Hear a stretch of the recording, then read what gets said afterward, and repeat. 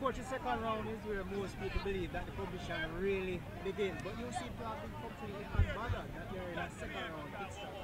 What is it saying about your season? Well, we are together for a good while now. We understand the system of play.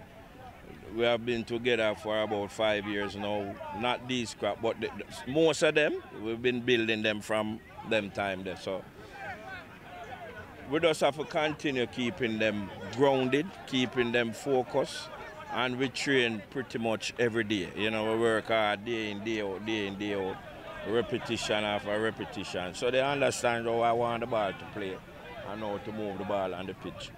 And they have to bring something to the table too. You know, the determination and the desire to win, they have to have that, you know. So that's what we do at Clarendon College, you know. And as you move forward, the competition gets a little tougher. Just look forward to the rest of the matches.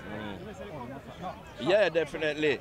When we play these games, we play and look down the road. Who we're going to play after, and the better teams come. So we have to practice to keep possession of the football, because you can't share the ball so much with a better team, better quality team. They will score on you, so we just try to possess the ball for 90% of the time.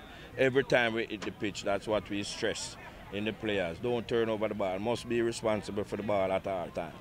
Talk to us a little bit about the depth of your team, because when you made the changes, it seemed so seamless. Yeah, man, definitely. The under 16 players, the under 14 players, they play the same system as the senior team. So when they come in, it's not a change. You know, it's just a continuation of what the starting 11 is doing. So that's why you see they just blend in right away. So that's what we're trying to instill in the players, you know.